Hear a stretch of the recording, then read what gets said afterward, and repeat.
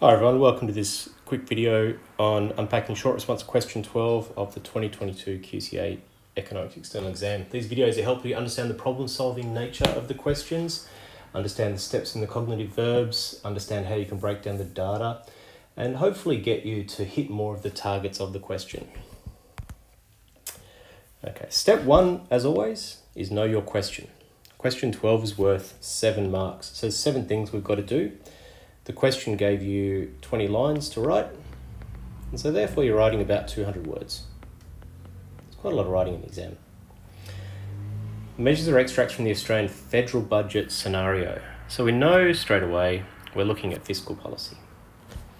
Based on the initiatives presented, there's 5 changes to fiscal policy.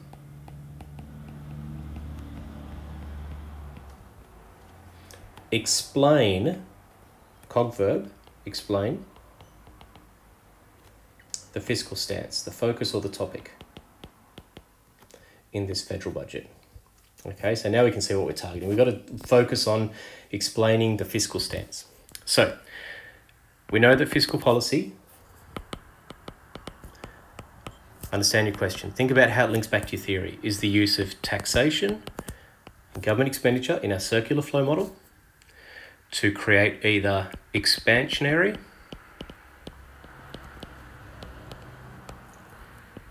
contractionary or neutral. Is that how you spell neutral? Looks pretty good. Or neutral effect on the economy. Is the government looking to expand economic activity, contract economic activity in terms of the circular flow, or maintain a relatively neutral stance, expansionary? Okay, so let's think about a cognitive verb, explain. What are some simple steps or some targets we'd have to do here? Whenever you get an explain question, the simplest target, the most elementary way to break this down is make sure that you give a what's going on, how are they doing it, and how does the data demonstrate that? And you'll have to break down each data set here, guys. And why would the government do it? Now, they may not necessarily come through in your writing in that order, but that's a good start. So in this question, explain the fiscal stance in the federal budget based on these 5 data sets. This is all we know. We don't know anything else at the moment. Okay, we only know these 5. So we just got to figure out from that. Step 2 is understanding your data. Exclamation mark. So this data has 5 steps here, and we've got to think about whether it's a change of G or T, and whether it's expansionary, contractionary, or neutral, NEU. Each of these. So let's look through them. Introduction of a temporary budget repair levy or a tax on incomes. So they're going to increase tax. Therefore, it's contractionary. It's your COE. Second one, assistance for low-income single parents with a new allowance. A new allowance. So we're seeing a change once again of $1,000. We're seeing an increase in G. Therefore, this particular budget stance we'd suggest would be expansionary. The third one's tricky. Simplest way to think about it is that they're going to increase the age pension to 69 and then to 72. So we'd have more people working, you'd be working longer, and government doesn't have to pay age pension to people who are aged 65 to 69 and then 69 to 72.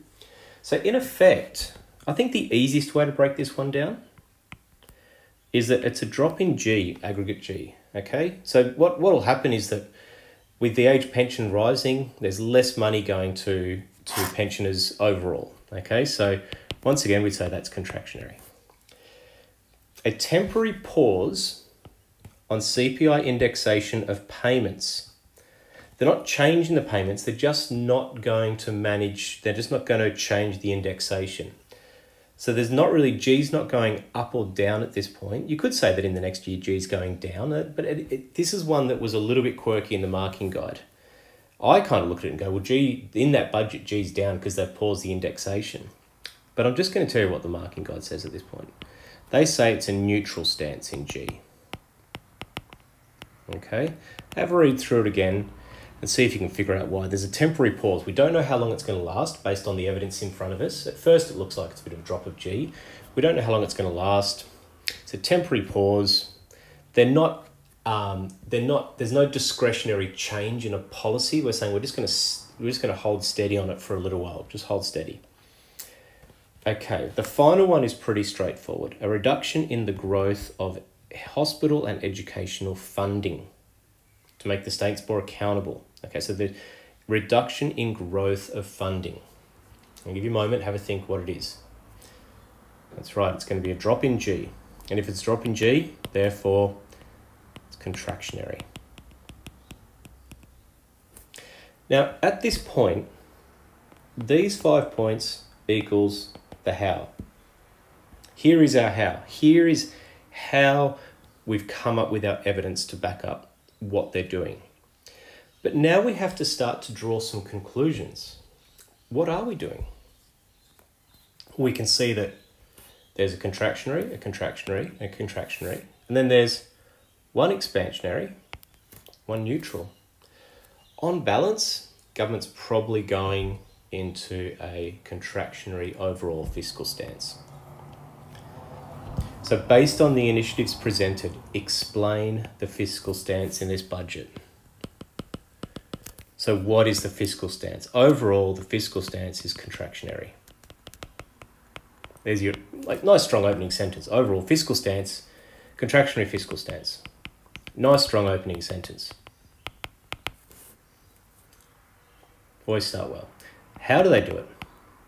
How? You've now got breakdown 1, 2, 3, 4, 5 in terms of the change to T or G, and therefore draw your conclusion. Is it expands or contractionary for each of those?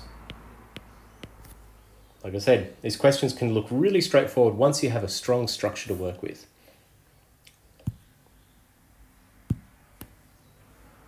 Final step is draw a conclusion. This point here, think about drawing a conclusion. This for me is the why. Why would the government be doing this? So once again, this links back to your theory, and it's really something along the lines of government is going contractionary to... Why would a government go contractionary?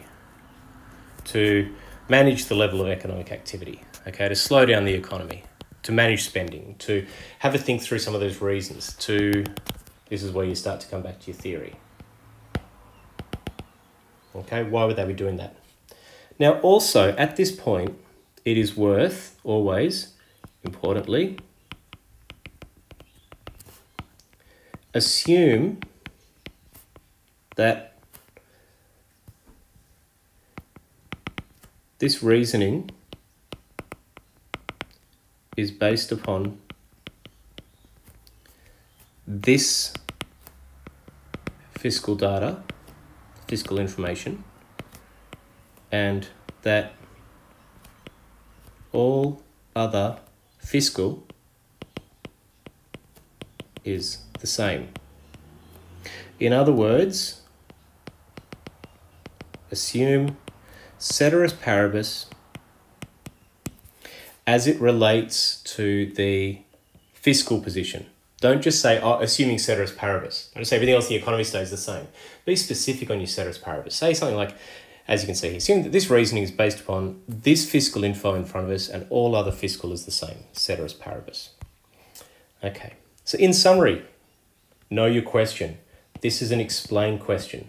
An explain, simple way is what, how, and why. Understand your data. Link your data to the theory,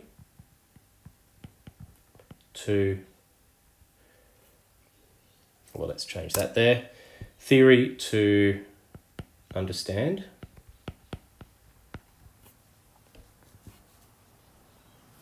Cog verb. Okay, what's going on? Theory to understand what is going on. Use the question, the cognitive verb to break down the data. And this one here, I'd probably do the how and the what. Draw your conclusion, why, and assume ceteris paribus. Link to the topic of the question, in this case, fiscal policy. That's pretty straightforward. Let's see how we go now on a marking guide. Okay, you'll notice that the first 4 marks of the marking guide is 1, 2, 3, 4, 5 pieces of evidence. That's the 5 evidence. That's the how. Pause it if you need to have a look through them there. Explicitly identifies a fiscal stance. We came to the decision that it was contractionary.